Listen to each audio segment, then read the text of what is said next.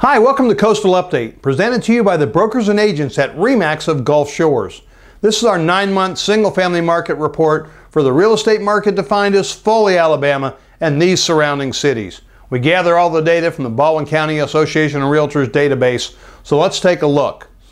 This chart shows inventory over the last 2 years on a month-by-month basis. And on October 1st, it stood at 453 homes that were marked active for sale, down from a little over 500 the same time last year. This is home sales on a month-by-month basis for 2 years, and as you can see, 124 homes changed hands in the month of September. That's up just slightly from the same time last year.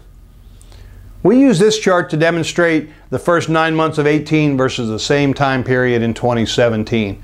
Total number of units sold is approaching 1,200. That's a 32% increase over the 878 we saw in the first 9 months last year.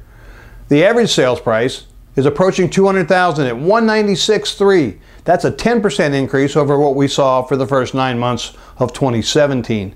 The median price is now at $174,500, meaning half the home sales were above $174,500 and half were below. The average dollar per square foot has eclipsed $100, and it now stands at $108 per square foot.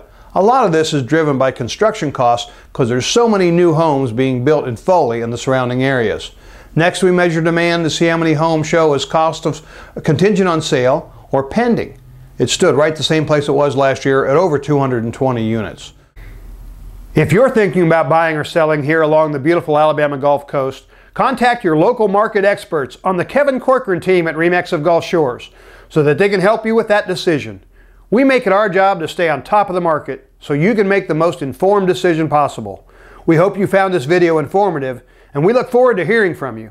Tune in next month for another Coastal Update. Thanks for watching and have a great day.